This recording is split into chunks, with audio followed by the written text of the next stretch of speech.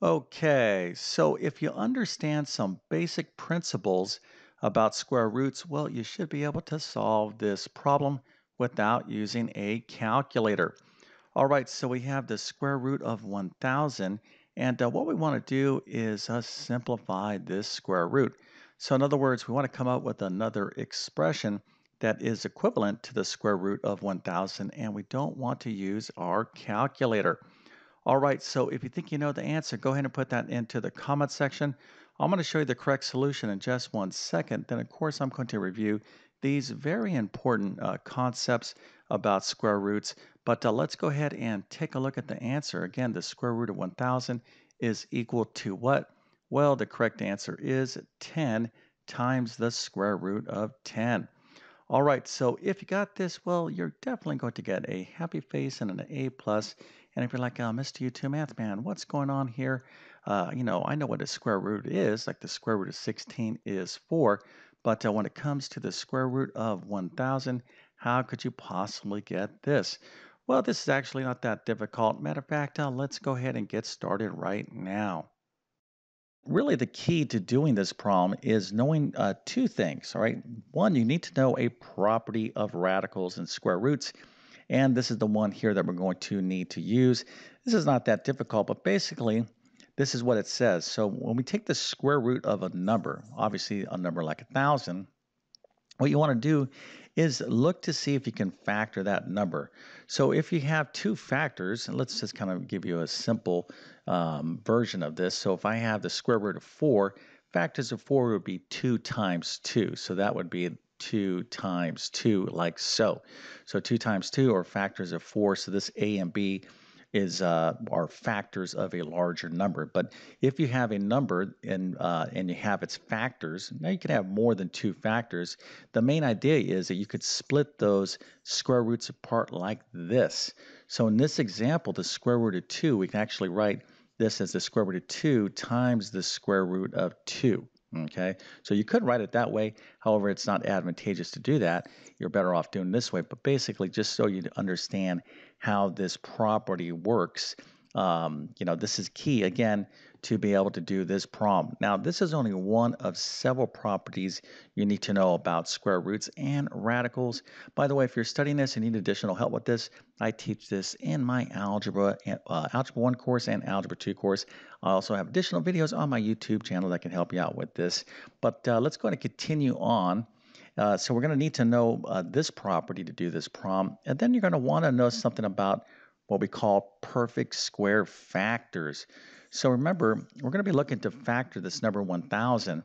But when we're factoring a number that we're trying to simplify in terms of a square root, we want to be especially on the lookout for these numbers here. They're called perfect squares.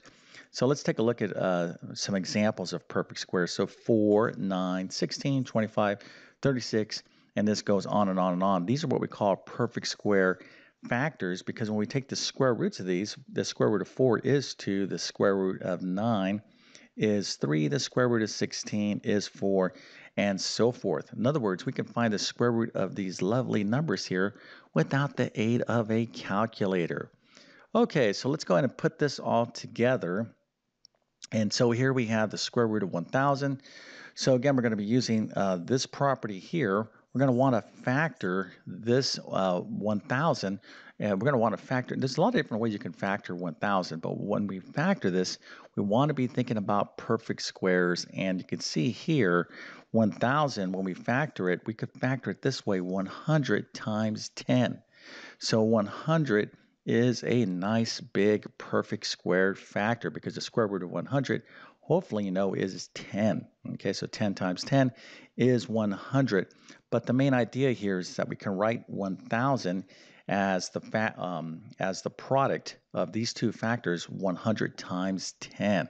Again, now here 100 is the largest perfect square factor that can fit into 1,000 here, okay, that we can find. At least I'm pretty sure I am correct when I say that. But nevertheless, here's the thing. You could use other perfect square factors and it would still reduce down. Your final answer still would be the same. So don't get too kind of stuck on trying to find the largest perfect square factor. It's convenient to do so, but if you just have a couple perfect square factors, just go with it. And as you work the problem down, you'll still get to the same correct final answer. Now, before we continue on, please consider hitting that subscribe button. This really does help me help as many people as possible on YouTube. Now, my channel is all about trying to make math clear, understandable, and interesting. Also, I'm trying to encourage people that are having a tough time in math to never give up. So, if you enjoyed this content, again, hit that subscribe button. And if you're going to do that, hit that bell notification as well so you can get my latest videos. Again, the square root of 1000 is the same thing as the square root of 100 times 10. These two factors we can split, and this is the key right here. So the square root of 1000 times, I'm sorry, the square root of 100 times 10 is the same thing as the square root of 100 times the square root of 10. Okay, so now this is where the fun part comes into play. So we have the square root of 100, which of course is 10, and the square root of 10, we could just write like so. So this answer is going to be 10 times the square root of 10. So this would be our final answer, and this is what we would call an exact answer. Okay, so if your teacher said, or if you had some sort of test or quiz and said, find simplify the square root of 1000 into an exact answer. This is what we call an exact answer because the square root of 10 is what we call an irrational number. When you go on your calculator and take the square root of 10, you're going to get this decimal, but that decimal is what we call an irrational decimal. Basically, it doesn't repeat and it never ends. So to write the entire decimal out, it would take infinity, and you and I do not have that time. So from this point forward, if we take the square root of 10 on our calculators, we're basically going from an exact answer to an approximation. But again, when you're doing problems, word problems, let's say you're doing some geometry problem that deals with area, volume, whatever the case is, oftentimes you do need to get an approximation of a square root. And of course, you want to use your calculator for that. But let's, kind of stick with this basic idea of not using our calculator. So how could we get some sort of real basic approximation for the square root of 1000?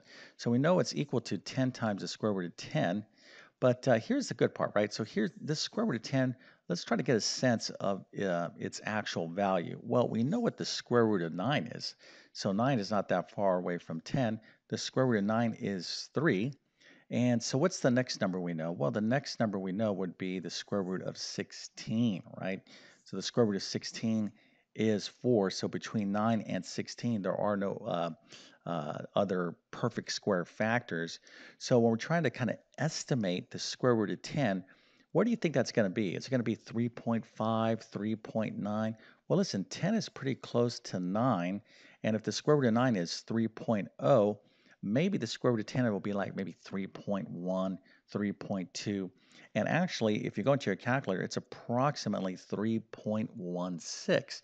But we could just kind of use common sense to basically get a decimal value so we can start estimating to kind of get, some sort of pretty decent approximation of this final answer. Okay, but when you do this, um, you want to use these other values just to kind of gauge off your first, kind of gauge a first guess, because really what we're talking about here is a guess and check method.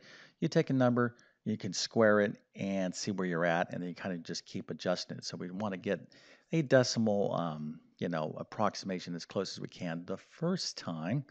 So let's just go ahead and go with this let's say the square root of 10. Now the actual approximation, this is pretty close, 3.16. But let's suppose you said, you know what, I think I'm just going to use 3.1. It's a little bit more than this 3. That would be pretty good. Not perfect, but pretty good. So what you can have is 10 times the square root of 10. Of course, we simplify this down. And this square root of 10, we're going to call 3.1. We'll just estimate it somewhere in that neighborhood. So 10 times 3.1 is 31.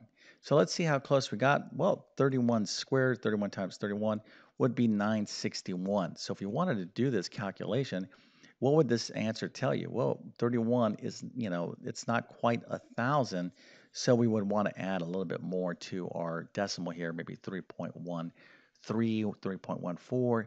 Of course, as you continue to, play around with this, you'll see that 3.16 works pretty well.